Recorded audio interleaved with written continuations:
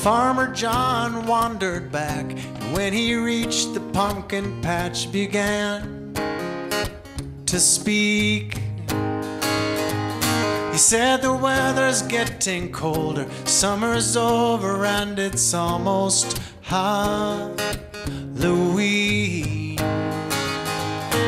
That's the day, the reason you were raised, when everything about your life will change.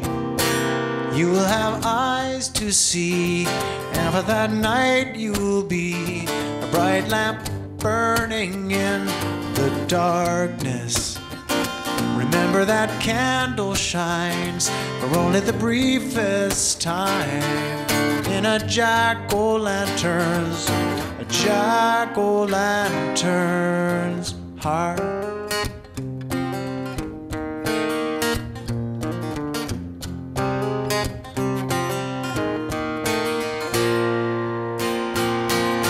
Pumpkins held a meeting then. Some were very apprehensive and afraid.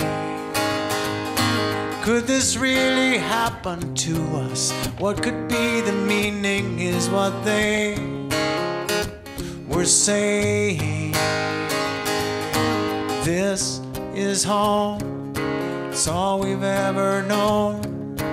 Then one bold, outspoken pumpkin spoke. He said, I don't need eyes to see, sounds like a lie to me. I like it just fine here in John's garden. Remember that candle shines for only the briefest time in a jack-o'-lantern's heart.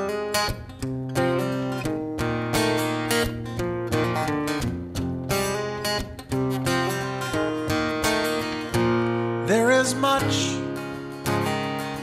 to ask, to ponder in the pumpkin patch, when imposing old October shows up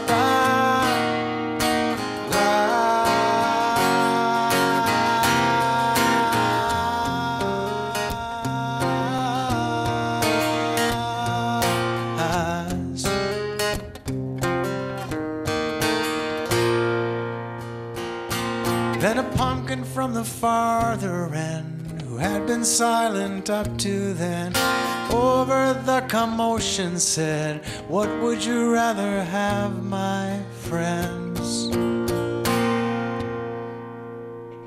A chance to shine, or die here on the vine? The better way seems very plain to me. You will have eyes to see, and for that night you'll be a bright lamp burning in the darkness. And maybe that candle shines for only the briefest time in a jack-o'-lantern's heart. Oh, but one goblin smile should make it all well worth a while. You know, you might even see the starlight.